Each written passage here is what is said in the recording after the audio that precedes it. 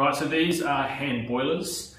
These specific boilers came from AliExpress, so like $1 each. They're alright slash pretty average. So I'll first show you how they work. So first, I'll warm my hands up because it didn't work before. Grab the bottom of the hand boiler, completely cover like the bottom with your hand, and hopefully it should force all the water to the top. And if we're lucky, it might just start boiling. Oh, a little bit.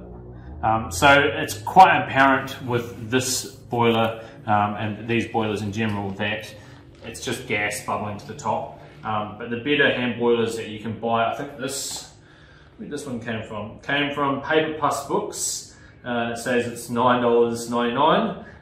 So adjusted for inflation, that's probably about $100. No, this is quite, I don't know how old this is, maybe 10, 15 years old. But this is bought from New Zealand. So if you buy the expensive, well, slightly more expensive boilers, they have less fluid in them.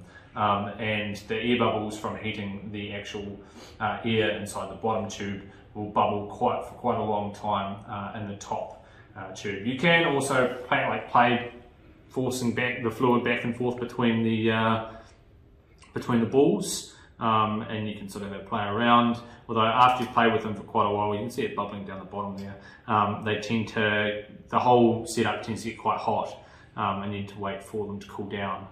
So you can have a temperature differential between your hands in the actual boiler.